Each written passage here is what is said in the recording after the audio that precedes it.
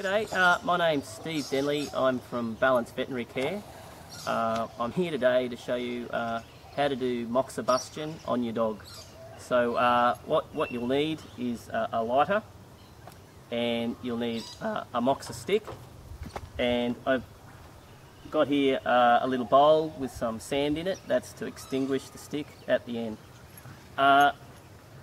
There's probably two things to know about Moxibustion, just from a safety point of view, and that's it is very difficult to light the stick, and it's very difficult to extinguish it.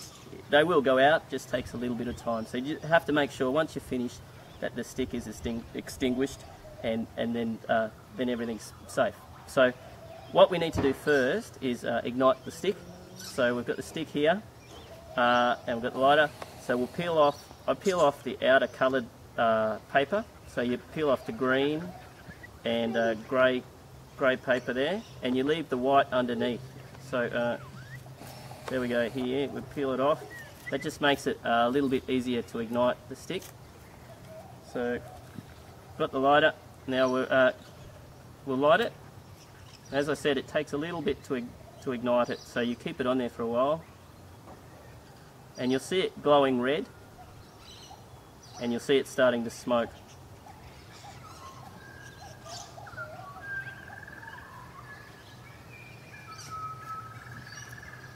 So that's probably ignited now. We've got any red embers?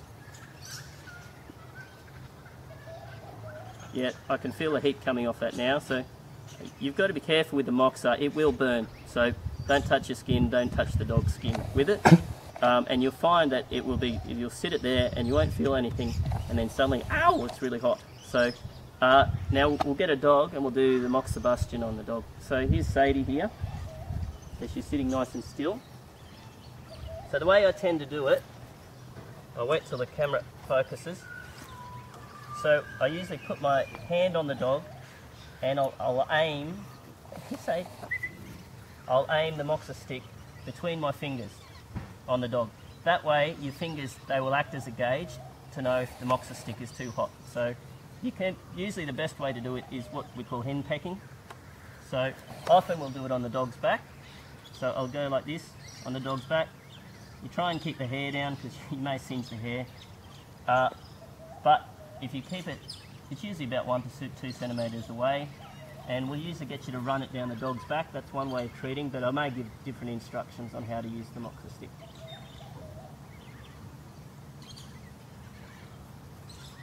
That's a go. I can just feel that on my fingers, but it's not burning my fingers.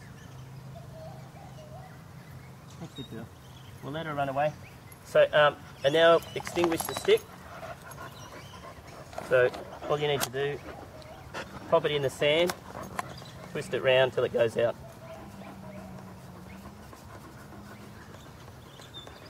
And that's more than likely out. Still smoking, but there's no heat in it now.